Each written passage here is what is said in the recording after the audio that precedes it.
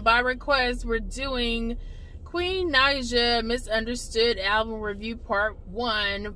T-O-M-P-O by request. YouTube, it is your boy T.O. aka M.O.D. in the building, and this P.O. you feel me with her favorite drink pouring up. Birthday party. Just sipping. That's all. Sipping. Yeah. So really, this video, dang, is it cutting off the top of my head, bro? We can see you. I know. We have to see that as well. You know what I'm saying? Oh, you just do it straight because I don't do this, so No, it's a vibe. We're just sitting together. You want some?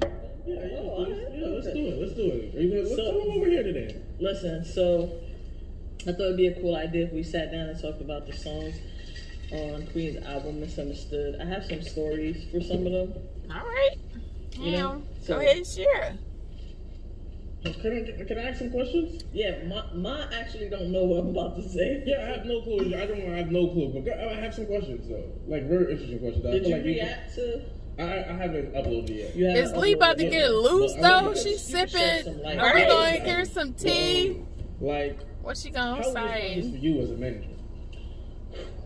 Because it's like you guys are running right next to each other. She's doing the art part and being an artist. You're trying to leave her in creative mode, but on the other side, you're probably stressed out. Like people don't even know what's going on. Yeah, super stressed out because Queen wrote about 3 albums, bro. Interview on. Yeah, and some of them I like. I actually want to release them. Oh, cool. Even if it's on some free shit. Yeah, there's mad songs that I've heard. Whoever has Queen's community tab, phone number, I don't know. Might let those fly. You might let them. Okay. Might. I don't know. Dang, the lady watches this. Alright, so listen. How was that process though? It was stressful because, honestly, I'm not saying this because Queen's my client or my sister, but Queen has never written a bad song. I believe. In my opinion, I listen. I have a whole in my notes in my phone. It's called Side B. And it's all of Queen's songs that just didn't make the album. Oh, wow.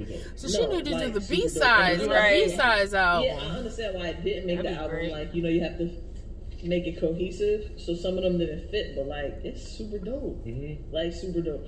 And I listened to it, and I feel like you guys should listen to it, too. Somehow. She want to share with us. She's so proud of her. It was very stressful. I just wanted her to be happy, you know what I mean? So I'm very happy that she's in a happy place with her music, you know what I mean? Regardless of how it turned out, you know what I'm saying? And it turned out well, but I'm just saying I've just gotten to a place where I just want her to be happy. Because when she's not happy, she's gonna tweak. She's not happy. She's gonna bash her own music. So being strategic sometimes doesn't work with me. You have to learn. You have to adapt to it. Yeah. So now me and Queen are in a nice groove where if I see her resisting too much, I'd be it don't even matter. I tell the label all the time, it don't matter. It really don't matter.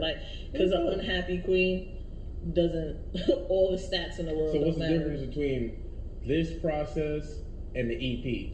So the EP was she just got signed, she had songs written, the momentum was there, everybody was championing her. She didn't have I don't think she might have had haters, but I feel the momentum was to support her, right? And so as soon as we got to the label, they didn't want us to do an EP, but I was nah, we need music right away because she only had Medicine, and Medicine's been out for 5 months. 5 months that everyone was rocking with one song. So I'm now we have to put out an EP. So we dropped the EP, and then all the promo and everything followed it. So the label chased the music.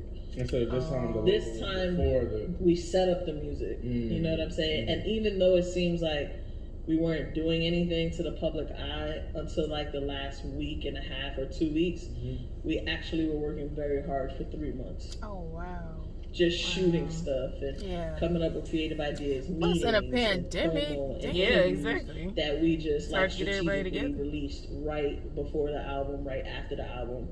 So, but we had to do all of that stuff. So it was crazy. We shot 4 or 5 videos, very long nights, content pieces. It was definitely an experience. Definitely my first time. you know, for an album. I know the next one's gonna be even better because you know, we learn every time you do it, get better. Okay. Yeah. I just had those questions. I feel like I know you know. Queen probably sits through a million interviews where you're right there. You know, you don't really get the extra side. Yeah, you don't really get the extra side, you know? Right next to her. I also think she interviews way better. I'm super proud of her. Like, the things they ask her and how she, like, deviates from it and she doesn't get mad. You know, she's growing, so she doesn't get upset as much at things and the comments and people and stuff like that. Still got some work to do, but Queen is growing up. Yeah.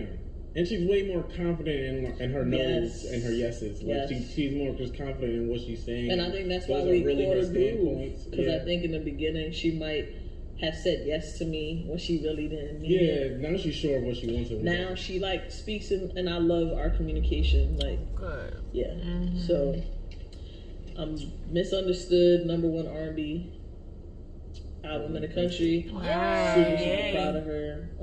I think she landed at the mid 330s. Yeah, she had like 34, I saw. Yeah, in a new climate where the bundling isn't really a part. No, she's going crazy. No, that's what I'm saying. She's like top 10 in the country. I think she doesn't get that part like that. First of all, she probably has one of the most well-executed rollouts of 2020. This was a very weird year. 9, right? Right. 9 in the country. Yeah, 9 in the country. One in R&B. But I'm just talking about the rollout, regardless of how you know the album did. But like, just like there weren't many rollouts. I mean, it's COVID. You know, we're in a new climate. You know, with the bundling and everything like that. And I think that we did one hell of a job with all the hurdles that we had to overcome. Absolutely. Yes. And I just haven't seen anybody else do it. So I'm very proud of Queen. You know, first of all, but I'm also super happy about the support and everything we're getting from the label and how hard they like go for her. Yeah, so you know, not every artist feels that support. Right. You know, I'm pretty sure like Queen and I feel like we have the best label behind her in this industry, but I'm pretty sure there's somebody on Capitol that might not feel that way, and that's the thing. You know, like it's two sides to every coin, but they're definitely behind her 1,000%. I mean, the people at the label, you know, weren't even supposed to be there, and they used their own money to fly out and be beside us the last week. I mean, 2-3 morning at Queen's house, shooting content, doing drops, and doing all of that, and they didn't have to be. They didn't. They used their own money. Wow. They flew. That means they invested. Yes, they're heavily invested, and you can't ask for anything more from a label. So, very proud of the label that she's at. Proud of her. So we get into Missunderstood. Now, the process of this album was very, very stressful for a lot of reasons. So, first thing I'm gonna say is I like to talk about what songwriting is. Okay, so you're gonna see some writers on the album if you're paying attention to that stuff.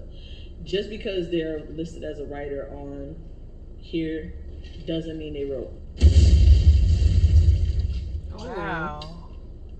I'm gonna say that. Wow. Okay. What's as a writer doesn't mean they wrote. Wow. Correct. So what were you even producing?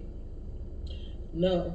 So producers are producers. I'm not gonna get into the production. Because that's considered writing too. It is, but I'm talking about writing if they're not doing the music piece of it. So now that's T. She just dropped. You know, there's a couple people who claim that, right? I had to settle the situation, and so they are a part of the album.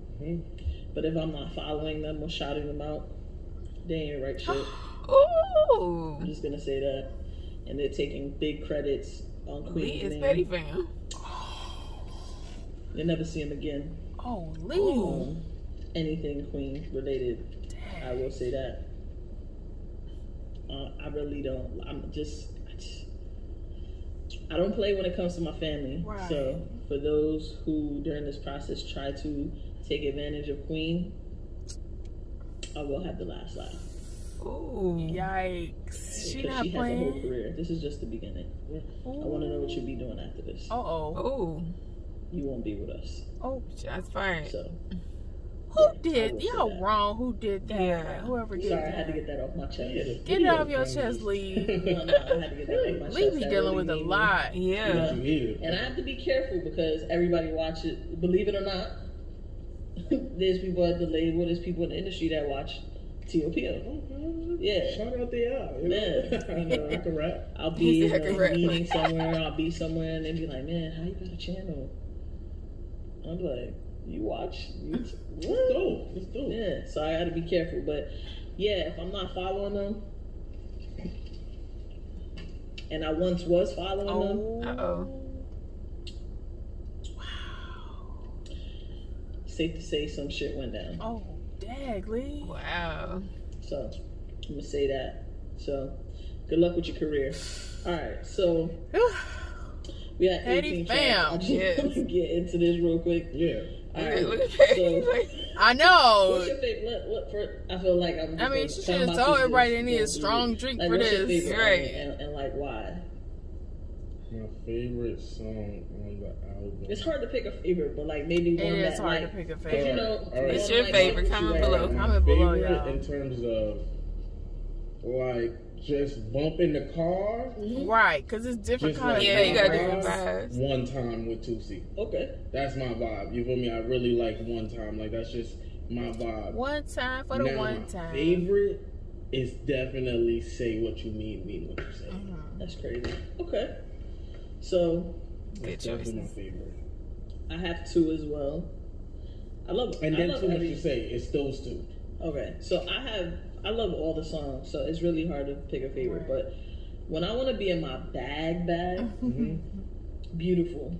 Aww. Like, when things just keep, like, things just seem to be going wrong, or I'm overwhelmed, or like, you know, even through this process, because I had this music, obviously I've been sitting with it. So, like, I put on Beautiful. Like, it just calms me down. It's just like a whole, aww, that's just that's my thing. So, that's good vibe music. But the other one that, like, you know, just as a favorite of mine is Without You, featuring Russ.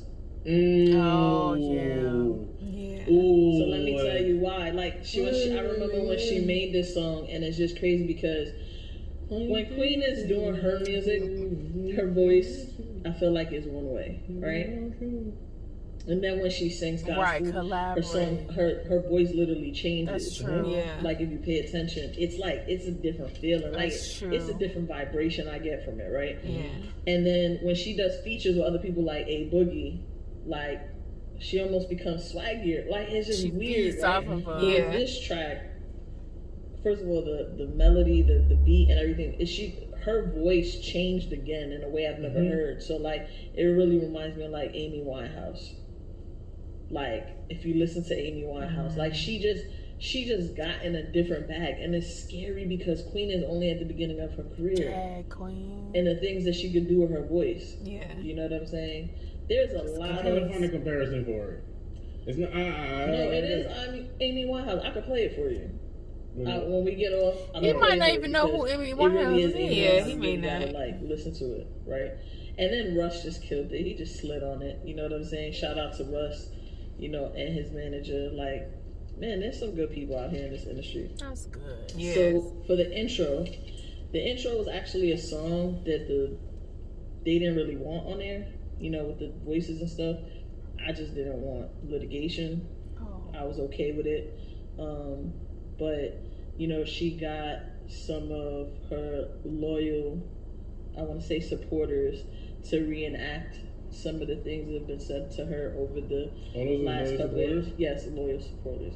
Because what they don't know is that we had, like, did a run with, like, all of us. Yeah. Like, we all tried to. We had the original voices, then we did it, and she didn't want us, because she said people would recognize our voices. And yes. She just did it with some loyal supporters. But group she chat. Did it with her loyal supporters, for sure. And I think it's dope. This was one of the calls where, like, we were like, do we want some negativity attached to the album? Or should we just let it be beautiful because it's a beautiful body of work? But Queen had the last say so in it. She really wanted it. And again, I like the intro. An unhappy Queen is intro. I like the intro. It's just more of a. You're only gonna listen to that on the first time. Yeah. After that, it really doesn't matter. As a complete body of work, right? As a complete. I think the thought was, do you want 20 years from now? Do you want to hear that? Yeah, that's true. And I think Queen might. I think Queen might want to relive that moment in her life. Yeah, her personal. Yeah, her as a listener, you start at 2. Gotcha. Like, but you listen to it. You listen to the first time because you gotta absorb it all right in context. So, yeah, number 2 is too much to say. Now, I feel like that is the R&B version of the Meek Mill intro or Cardi B's Get Up 9, Get Up 10, whatever that song is. Like, it's like she's rapping, but she's singing. You know, like she's rapping, like she's really spitting that shit. She's really spitting that shit right there. And I remember, and it's good because it's like she introducing everybody to her story. I wasn't with her that day. I don't know why I wasn't with her that day. Maybe I was in New York, and she sent it to me.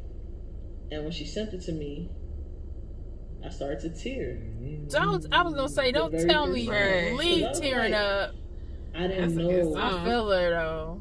The second verse kind of hit me hard. Like, I knew about the first verse, but the second verse, I was like, y'all know I'm a crybaby. Like, Queen, did you really? Is this like you storytelling, or did you really? Right. She's like, yeah, and she told me about it, and it was a very emotional conversation. Gosh.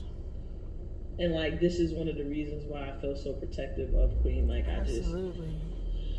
I don't know, man. That was a tough song, and we went back and forth. She didn't know she wanted to do it because this is exposing like some personal, you know. And we came down to it. She said, "Lee, this could be helping somebody. Right. You know? Somebody might turn this on somebody who's going through it or whatever like that, and this might get them through it. So I can't be, you know, thinking about myself." And I'm like, yo, Queen is just an awesome person for real. That's awesome. Yeah.